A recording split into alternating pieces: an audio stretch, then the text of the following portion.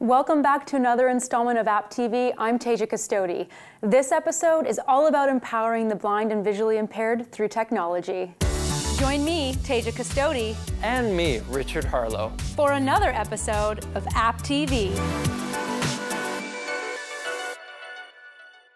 Identifying objects and labels can be tricky for those that are blind or visually impaired, especially if you're out shopping. Enter the TapTapSee app. This iOS and Android app works seamlessly with VoiceOver on your iPhone and TalkBack on Android. I'm using my iPhone for today's demo. TapTapSee is a very basic app that uses your camera to identify objects. Once you open the app, all you need to do is take a photo of the object you're trying to identify.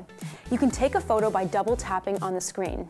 TapTapSee will then tell you what you've just taken a picture of. Now this process takes a few seconds, so be patient.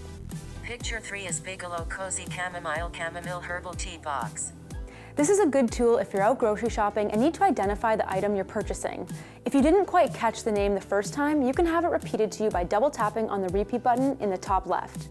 Picture 1 is London Orchard Natural Pure Honey Bottle on white surface.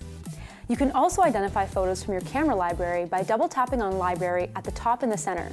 This is handy if a friend has shared a photo with you, but you need more detail.